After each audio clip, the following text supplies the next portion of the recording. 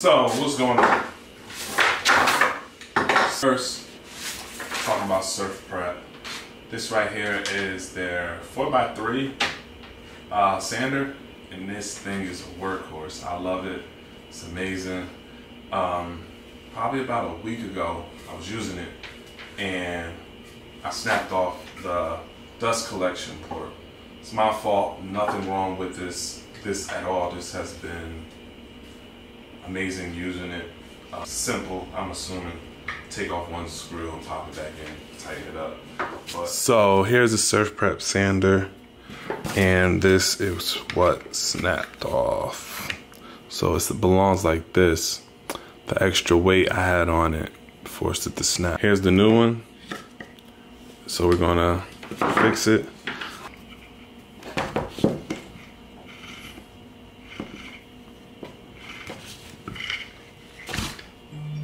There we go. So the bolt was right here that came off the back. Use this to push it on. And that's how you pull it off. You gotta pull it off towards you. I'm about to get my blower so I can blow some air through that and kind of clean it out while it's apart.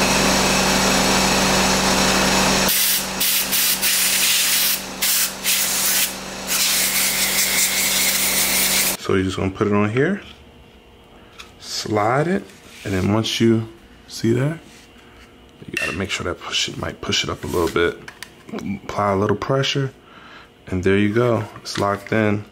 So now we're about to put the bolt back on right here. Hold it while you get this one right here, and then you just gonna tighten it.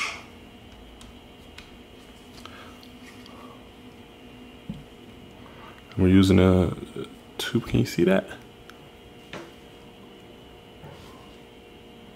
2.5. This one connected. This is like yin and yang. This is like Marlon Wayans, like the Wayans brothers.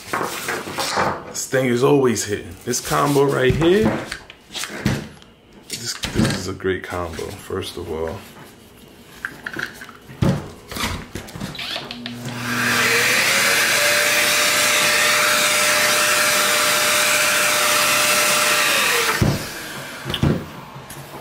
So,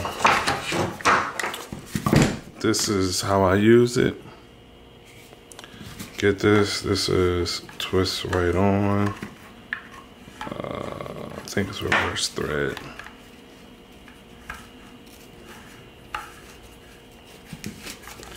There we go. All right, and then here's my hose that I like using. Jam that up in there. And then my plug is already attached to the hose. So now you do, we good.